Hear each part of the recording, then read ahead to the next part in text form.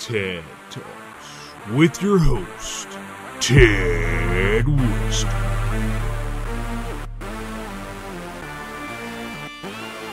Welcome, ladies and gentlemen, back to Tad Talk with Tad Western. I am your host, Tad Western, and this is Tad Talk 40. It's taken me a while to get number 40 out. Yeah, I've had a lot of shit going on, but like Tad always does, you know me, I'll do 15 podcasts, then I'll stop and go do whatever the hell I do, and then come back because everybody's wanting it. Today is what, November 5th, I believe? Yeah, it's election day tomorrow, so get out and vote, and or don't. If you're highly uneducated and uninformed, please do yourself a favor and don't vote, and don't have children. All right, so what do we... Oh, we've had a lot going on here at the ranch and in my life and everywhere else. It's just been crazy. This can be the first podcast I think I'm going to throw out a video on YouTube with, so if you're hearing this on iTunes or whatever podcast you listen to, there should be a YouTube video going up. So I'm trying to make videos and, expand my horizons. I've been trying to do this forever. I've had a green screen, just never used it. Green screen doesn't work too well on podcasts, but yeah, I'm going to be recording video now, people. So I don't know if I'm going to be doing Tad Talk every day or just once a day, or not. Obviously, I'm not going to do multiple a day, but probably, I don't know, at least 3 times a week. So yeah, if you like Tad Talk, go ahead and like, subscribe on iTunes, share, and the YouTube channel. Be sure to watch the YouTube channel and subscribe, share it, like it. I'm going to try to build that up. Who knows how long that'll take before I get taken down for God knows what, saying something offensive. Not that Tad would ever say anything offensive. But yeah, I just had to stop mid-recording because I had 2 guys come to my door and try to sell me AT&T fiber optic internet, which $50 a month didn't sound bad, but I don't know what the fine details were. I wasn't able to coax any of those details out. I'm sure it'll jump up to like $150 a month after the first 3 or something. I don't know. Anyway, shout out to AT&T though for putting fiber in. Oh shit, what do we have to talk about? I think the last time I talked, we were talking about Brett Kavanaugh was still, being accused of butt raping chicks at parties in high school, and it was coming back to hurt him. And anyway, he got confirmed to the Supreme Court. So yeah, hashtag believe all women. I think a lady just came out too that had accused him. I can't remember the story, but she was one of the later accusers, and she just pretty much made the story up and admitted to it. So yeah, she's under I don't know, house investigation or something. I don't know. Why are you making shit up lying? I don't know. It doesn't make any sense to me. Anyway, so I've got my notes here. I'm going through shit that's happened since the last time we've talked. Oh, Kona. He, last time I was recording Tad Talk 39, Kona was real quiet. He's normally whining at the door and everything, and he was really quiet, and I was like, oh, that's weird. Maybe he's just sleeping, taking a nap. No, turns out I get out of the studio here, and what's Kona doing?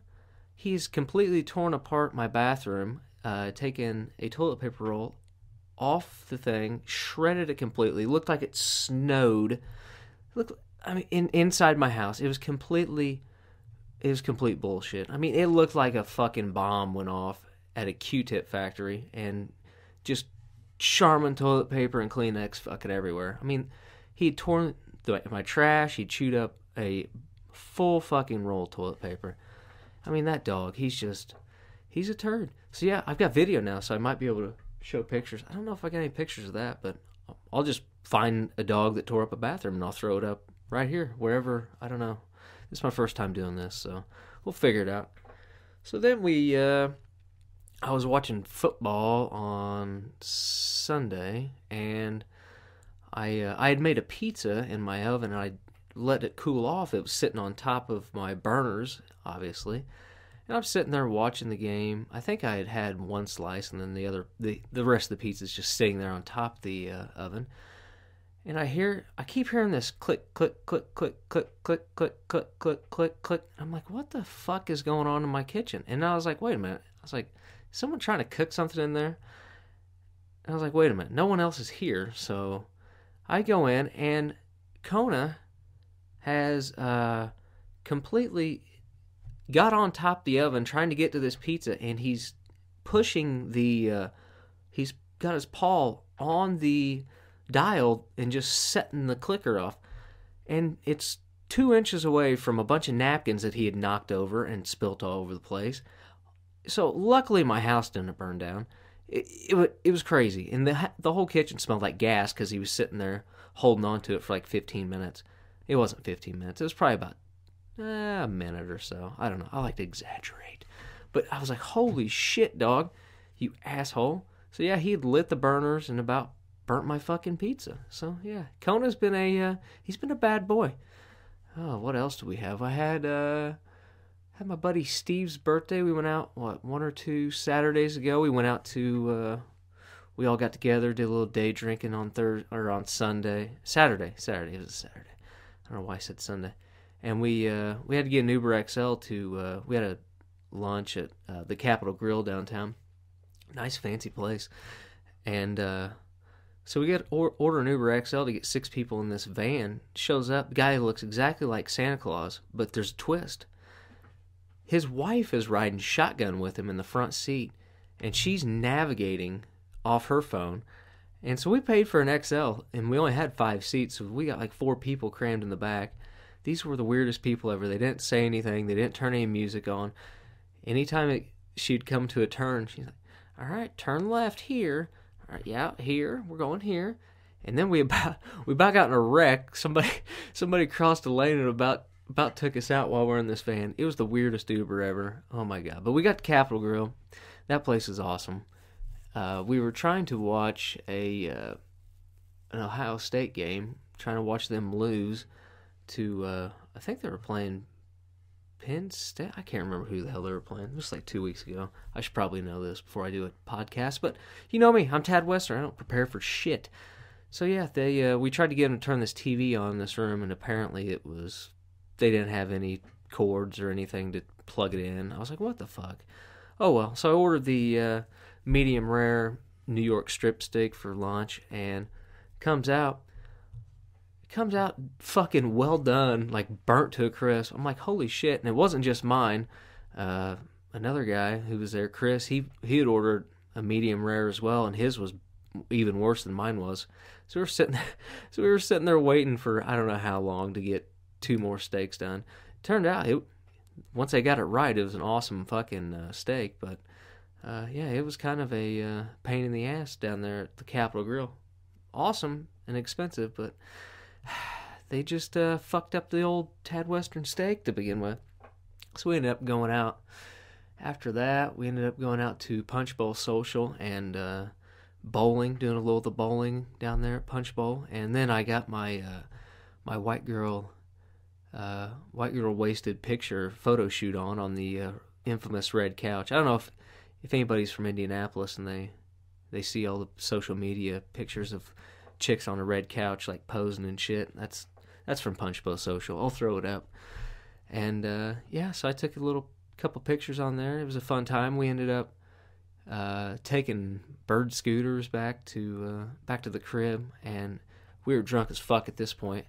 And I didn't have the app, so I hopped on Chris's, and he trailed me for about 3 blocks, and I was like, fuck this is bullshit. So we ended up having to get an Uber. It was fucked up, but oh yeah, that was awesome. What else is going on in my life? Oh, Pooh Bear. She's the 15-year-old golden I've got. She about died a week or 2 ago. On a Thursday, I noticed she had a swelling under her neck, and I was like, oh, that's not good. So I was like, I'll take her to the vet if it gets worse. So it ended up Saturday, it got larger, probably about the size of a Coke can or so, maybe bigger. And I was like, holy shit, I gotta take you to the doctor, Pooh Bear. So I took her to the vet, and they get her in. They're like, yeah, she's got some abscess. They did all the x-rays and everything to her. And came back, there was nothing. She was super healthy except for this one abscess she's got in her throat. And they're like, well, yeah, here's your antibiotics. And then they gave her some antihistamine shots because her skin's all fucked up. And she scratched like no other because she had fleas. So she had flea shots, all this shit. So then Saturday, I woke up and she was a little bit worse, and I was like, well, maybe another day or so before these antibiotics kick in and take the infection out. So then Sunday I woke up. Turns out she was... Actually, I think it was the same weekend. It was the same weekend as the... So I got home after day drinking Saturday, and she was swelled up even more, and I'm like, God damn it. So I can't take her in on a Sunday. Sunday, she swelled up a little more, and then Monday I got home from work, and she was swelled up super bad. It looked like she ate an entire hornet's nest of hornets. I don't know what else is in hornet's nests besides like paper mache, and I don't know if hornets make honey or not. I don't know. But yeah, so she looked horrible. I'll throw the pictures up, and she, Jesus Christ. So I took her in there, and they're like, oh my God, she's way fucking worse. I'm like, yeah, I told you she was worse, because they called me during the day, and I was like, I don't think she's getting any better. Well, has she been eating? I was like, yeah, she's been eating a little bit, but not a whole lot. So she gets in there. They're like, well, we're going to have to, if she holds still, we're going to give her an incision. So they cut a, I don't know, 1.5 inch, 2 inch cut on her throat. And the vet said that they drained over 1 liter of pus and just nasty stuff out of her, out of her throat. And the guy came in after doing it. He goes, oh my God. He goes, I wish I'd have recorded that. He goes, that was the nastiest shit that I've ever seen. He goes, and it smelled like straight ass too. I was like, yeah, I can imagine. I was like, I don't know why you guys didn't drain it Saturday when I was in here, but oh well. So yeah, Pooh Bear was on death's door, but she's all better now. She was taking, I don't know, it was about silver dollar sized antibiotics after she got her incision and everything done. Sorry, I had a drink. So she had a giant hole in her throat, and I had to keep, paper towels on it because she's just oozing. She oozed for about 1.5 weeks, just nasty pus and shit out. She finally just now got all healed up. So she's a trooper. She turns 16 at the end of this month. So yeah, she's a good puppy dog. Living life to the fullest. She's out playing with Conan and out doing all kinds of crazy stuff. So enough about Tad Western. What else is going on here? Let's talk about some news. This is some news from a while ago that I had queued up and ready to roll, but I just never podcast. So here we go. Indiana man pistol whipped over Bruno Mars song, police say. This is in Greenwood. A Shelbyville man said he was pistol whipped Friday over an argument about a Bruno Mars song. The victim told police he and another friend went to visit their friend of 50 years. They've been friends for 50 years, but goddamn it, they're not going to let one Bruno Mars song get in the way. So, they went and visited him about 5 o'clock p.m. The victim said the three were talking and started arguing over whether or not a certain song was sung by Bruno Mars. I used to get into these arguments all the time with the world famous Mike Hashem. We would always get into arguments like this, and turns out he was mostly wrong all the time. I do believe he argued that Lil Wayne, I can't remember what Lil Wayne song it was, but he didn't sing the chorus on it. And I was like, yeah, he did. It's just highly auto-tuned, and he's like, so we ended up getting in a fight over it. But whatever, I didn't pistol whip him.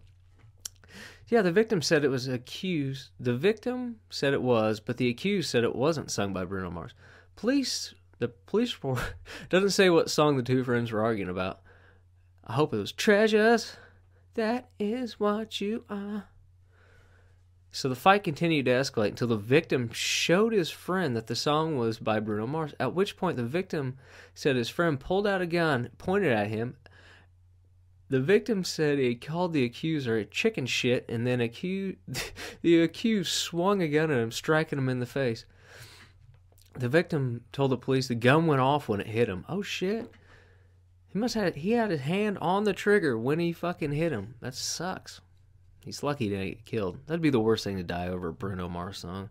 Jesus Christ. he said he said he then took a swing at the man, and the gun went off again. So it went off twice. The victim and the friend went back home to Shelbyville. So the police report was filed hours later after the victim called 911. He was shocked at the time and got cleaned up and showered before making a report. Oh my God. The accused admitted to hitting the victim in the face with a .38 revolver. So, yeah, nice. And according to the report, he was arrested on suspicion of battery and injury and criminal recklessness with a deadly weapon. He's lucky he didn't get shot. Oh, I'm trying to think what other Bruno Mars songs we got. That sucks. Oh, here we go. Here's another good story. This is out of Florida. Man threw other man face first off bridge in Daytona Beach. A Daytona Beach police officer arrested a man Sunday after spotting him throwing another man face first off the Main Street Bridge and 30 feet into the water. You want to go feet first if you're going off a bridge, because you never know how deep the water is. Derek Goodwin, 21, was charged with aggravated battery causing bodily harm and disorderly conduct, according to an arrest report. He's being held without bond. Goodwin denied he tossed the man off the bridge. He jumped off the bridge, Goodwin told the police. See, he tried using what I told the cop when I Josh Scobie'd the potted plant in college. It didn't work out too well for this guy because he caught him on video. The Daytona Beach police officer told a different story, and his body cam video appeared to show him pushing the man off the bridge. All right. I watched you. I'm right here, he said. Apparently, the woman was pushing her bicycle because it had a flat tire, and that's when Goodwin walked up and started arguing with him over money and struck the female. Damn. This guy's beating the shit out of everybody, Grand Theft Auto style. Oh, the dude intervened, and Goodwin struck him, then threw his bicycle off the bridge. So this guy threatened this guy's chick that they're riding bikes with, and then he throws a bicycle off the fucking bridge. That's awesome. So then he threw the guy off the bridge face first. What the shit's going on? Come on. At the time, the police officer got out of his car and saw Goodwin toss Mascaro off the bridge. The officer drew his gun and ordered Goodwin to the ground before being handcuffed. Goodwin reached into his pocket and threw what an officer perceived to be a wallet into the water. So I wonder if he stole the wallet or if he had drugs on him. I assume he probably had drugs on him. That's why he threw it in the water. So they arrested him. Yeah, the area beneath the bridge has a number of pylons and catwalks, which could have resulted in severe injuries or death. But Mascaro swam to a pylon and clung to it until someone in a rowboat came up and picked him up. He only suffered a small cut under his right eye and a bloody and a bruised eye. So, yeah, I guess that's the best it can get, getting thrown off a bridge. Not bad. This is out of this next story is out of the UK or somewhere. Headline: Pair convicted of beating man for trying to steal a Kinder egg containing heroin shoved in her vagina. So Kinder eggs are like these little chocolate-covered eggs with surprise plastic things inside that hold treats and stuff. So I assume she had the plastic thing full of drugs stuffed up her cooch. But in the U.S., I don't think they can sell them because it's like a choking hazard and you can't have plastic-covered... Oh, I got an update. Nice! Plastic in your food or something. I don't know. Anyway, 2 drug addicts, winners, have been jailed for beating the living fuck out of a man, I added that, in revenge attack after he tried to steal a Kinder Surprise egg from the vagina of one of those jailed. Oh, man. 38-year-old Jodine Harvey and 40-year-old Stephen Brown imprisoned Vincent Rutter for 36 hours in his own flat. I like the word flat. While they subjected him to terrifying and violent ordeal that left him with 17 fractured ribs, a punctured lung, and a lacerated spleen. Damn, cut his spleen up. 56-year-old Mr. Rudder had been taking heroin for 24 hours with the pair at the property in Cornwall last December. Eventually, they all fell asleep, but Harvey woke up to find Mr. Rudder, who was desperately trying to get another fix, attempting to extract a Kinder Surprise egg containing a load of heroin from her cooch. God, there's nothing like keeping heroin in your coochie. Oh, man, that pussy will get you high. What followed was a beating during which he was severely punched and kicked before the pair seemingly put aside their differences and continued to take the other drugs. Eventually, it became clear how injured Rudder was. Stephen Brown pled guilty to causing bodily harm with intent, and he's sentenced to 3 years in prison. Harvey pled guilty to bodily harm and was sentenced to 16 months. She must have been the chick. Chicks always get less time. My fucking male privilege, my ass. However, because of that time Harvey spent on reprimand, she got released or something. I don't know. So yeah, during those days you took an extraordinary amount of drugs, and it seemed that your addiction... Yeah, this is all fucked up. There's mugshots of these people. I'm gonna throw them up. So they just beat the shit out of this guy because he wanted some more drugs. Come on, you gotta let your guys get high. All right, so there's not a happy ending really, except for that man's spleen was severed. That was kind of funny. Oh, here we go. Staying across the pond, an English Bulldog has been euthanized after biting off his Scottish owner's testicles, which had been coated in peanut butter. So this guy's dipped his nutsack in some peanut butter, and then did he let his dog try to lick it? Or this is fucking hilarious. A 22-year-old man, I'd consider this man a child, who has not been named, it's probably a good thing, was found fully clothed and lying in a pool of blood in his Haddington, East Lothian apartment. He was rushed to the hospital where he was put in induced deconum for several days. God damn. Can you imagine waking up with your nuts gone? And then not only your nuts gone, but your dog's been put down? That'd be the worst day ever. He returned to consciousness and cooperated with police. Authorities say that no one else had been in the apartment at the time of the attack. The dog named Biggie, after the gangster rapper Biggie Smalls, call him Biggie Balls after this, was found covered in his owner's blood. Inquiries are continuing to establish how a 22-year-old man sustained significant injury to his groin, Scottish police say. However, as part of the investigation, the owner of the dog, which is believed to have been involved, has voluntarily signed documentation consent to the destruction of the animal. They're going to destroy the animal.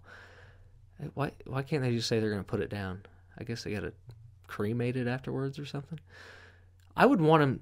First of all, I'd want him to cut that damn dog open like they do sharks and see what else is inside this dog's stomach beside my nuts. I guarantee you there's at least two TV remotes inside this dog's stomach. Biggie, he was such a nice dog. He isn't aggressive or anything. He is quite small and fine with other dogs. The dog is an absolute angel, and I was happy to be around him. He gets a bit freaked out over noise, but he loves having his belly rubbed. Yeah, you know what else he likes? He loves when his owner puts peanut butter on his balls and lets him bite them off. Extra nutty peanut butter. It's not like Jif fine spread. It's the chunky peanut butter. Extra chunky peanut butter, now with man nuts. The neighbors report hearing the Bulldog barking around 4 a.m. and again at 8 a.m. on October 7th, the day of the incident. A loud party was reportedly heard coming from the address. However, no one else is believed to be involved in the incident. What a dumbass.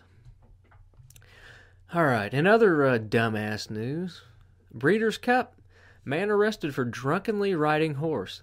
I don't know a lot of people who ride horses sober, to be honest with you. All cowboys have flasks, right? Flasks of whiskey. All right, a man who has been arrested for getting on a horse while drunk and nearly making it to the track of the Breeders' Cup meet in Kentucky. Oh my God. Michael Wells Roddy, 24, I like this guy, sneaked into a restricted area, grabbed a horse, and was in the track entrance before being stopped. Now, was this guy dressed up like a jockey, Was he 3 foot tall? I've got so many questions.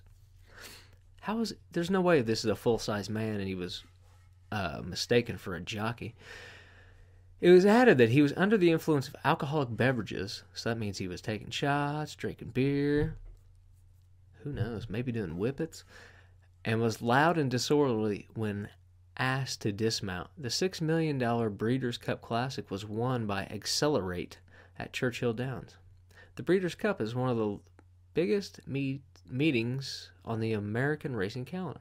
According to the report in Lexington, Wells Roddy has been charged with alcohol intoxication in a public place and disorderly conduct and is going to appear in court. So there's nothing else to the story? He didn't, take off? That's not even a story. Why did I even read that? Tad, you should probably proofread these fucking things before you read them. All right, so what else we got going on? We've got, tomorrow's election day. Like I said, go out and vote if you're informed. If you're not informed, don't vote. So yeah, I think I'm going to have the video up. Be sure to like, subscribe, share on iTunes if you like. If you don't like it then. Don't listen. I don't understand why you'd be listening this far in. But yeah, I'm going to try to do about, half hour, 45 minutes a day, or every episode for Tad Talk. I don't know. What else have I got going on coming up? Well, I don't know. I'm going to make this video, see how well it turns out, and then after that, I don't know. It's probably going to be terrible because it's the first one, so thanks for sticking with me, my fans, my Taddicks. You'll get your daily dose of Tatterall. All right, until then, remember, keep them holstered unless you're ready for a shootout.